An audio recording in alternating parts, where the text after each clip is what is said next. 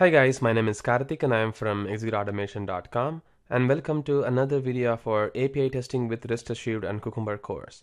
And in this video we'll be talking about understanding and working with non BDD styled RestSpecification syntax. And once again, this is a complete continuation of our previous video, because in our previous video we were creating the libraries something like this, and we could able to create the libraries but we did not really use them.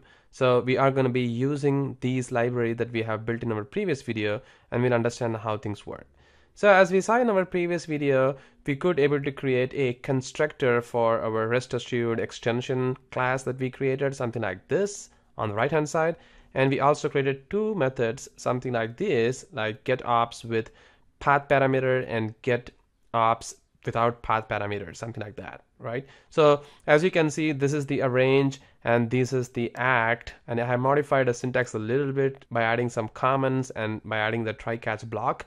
And you can see that this is what exactly it is. So we have the arrange and we have the act, but we don't really have the assert. So basically the response that we're going to get back from these REST assured APIs is what we're going to be asserting for. So in order to use the assertion, we are going to do something like this. So basically we will be calling the RestSpecification extension class using this particular line. As you can see, I'm going to call the RestSpecification extension of RestSpecification extension is equal to new RestSpecification extension. So by calling this is going to be calling the constructor of the RestSpecification extension class, and then we are going to be calling the method within the RestSpecification extension, which is nothing but the getOps method that we created. So we're going to be passing the URL, which is nothing but the relative URL, like /posts, and then we need to assert the response coming in from the response body. So basically the response that we're going to have in here is going to be used to get the body, and from the getBody method we can use the JSON path, and with that we're going to call the get method to get the author, and then we can verify whether it has the item of Karthik KK in it. So if it has, then the assertion is passed. Very, very simple and straightforward, and we'll be doing exactly the same thing in this particular video. So let's quickly see everything in action and understand how things work. So for that, I'm going to flip to IntelliJ IDE. Alright, so this is our IntelliJ IDE, and this is the same project that we were discussing in our previous video, just that I have added a couple of try-catch blocks here so that the code looks a little different, at least more meaningful. And you can see even the method names are not very meaningful as of now, but just bear with me. We are going to be completely modifying these methods in our upcoming videos in order to simplify the life of the testers. As of now, while we are understanding things, I'm just going to be keeping them as it is. We'll try to use them before we'll try to modify these methods and refactor all of them, right? So what I'm going to do is this time we are going to make use of our scenarios that we couldn't able to use in our previous videos, right? So it says, given I perform the get operation for the /post, so this guy now comes into life. So because it has the URL, I'm going to be calling this particular method over here. So because RestSpecification extension should be called every time before our test actually starts, we can actually call this one in what is called as the hooks. So we can put the hooks so that we can make use of that. So maybe I can put the hooks within in here. So I'm just going to call this as test initialize, and within this test initialize I'm going to be calling the at before, and this guy is going to be responsible for invoking our method. So it's going to be test initialize or test setup, and within here I can just call the RestSpecification extension. So I'm going to do that, and RestSpecification extension here, there you go. And now we have this particular RestSpecification extension, and now we can easily call the RestSpecification extensions anywhere, so that I can probably use that guy even easily. So I can just call the RestSpecification extension dot response to perform the operation if I want to, because these methods are actually I can also make them as static so that it's very easy as well. So it's gonna be, and similarly this can be public static as well. You can see now the code is kind of changing very rapidly, And now if I go to our feature file, and if I go to the step definition here, I can just call the RestSpecification extension dot, and you can see we can now call the get ops, and then I can pass the URL here, something like this. Very, very simple.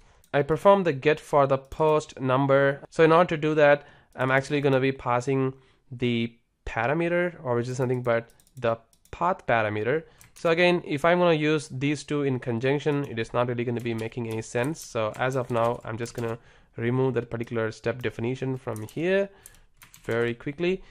And here for the assertion, I'm going to be adding the assertion code that we saw before. So I'm just going to add the var response is equal to, now I'm just going to call, and because this is going to give as a response, I'm actually going to be adding the response in a private static response option, and this response is going to be sitting over here. So I can now call the response to do all the operation for me. So this is going to be the author name that we are passing in, which is nothing but Karthik KK, and we can verify that using the assert that method, which I can add the reference here. And within this assert that, I'm going to be calling the response dot get body method, and within this get body we have another method, something like JSON path. And so actually within this get body you can also do something called as peek or pretty peek or pretty print and print. These methods are very, very handy when you want to debug the code, but mostly if you want to get the JSON elements, you can use the JSON path, and then you can call the get method, and you can see it has the path that you can pass in, and we know the path is nothing but the author that we are looking for. We can pass that over here, and then we can assert using what is called as has item. Within this has item, I'm going to be passing the Karthik KK. Again, these things are pretty much exactly the same thing that we did before in our BDD styled fashion as well. So you can see it's exactly the same code that we saw before.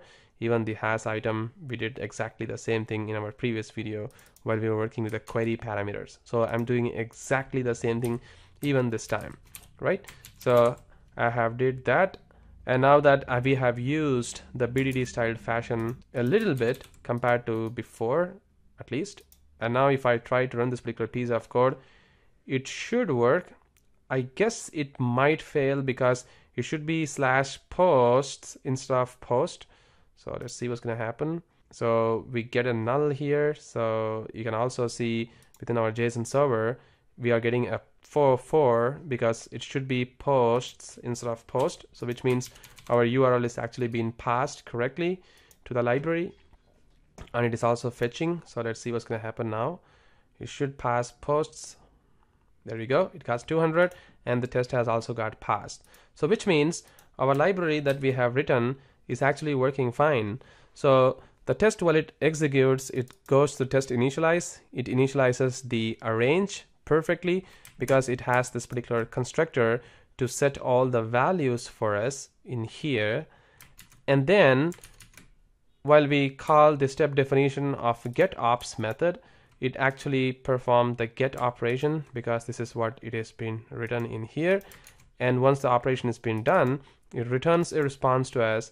And this response actually has the body of JSON path, and it has the author within it, and then we can verify that. We can also do this. We can also put a breakpoint here, and I can try to debug this particular piece of code, and I will show you how the code actually looks like. So you can see the debug point has hit here. So now I can directly do this, what is called as evaluate expression, and I can see what's there in the body. And again, as I said, there is something called as print or peek print method. So I can just do the print, and you can see it shows me all the values here very, very nicely. And this print method is very, very handy, as I said, for debugging.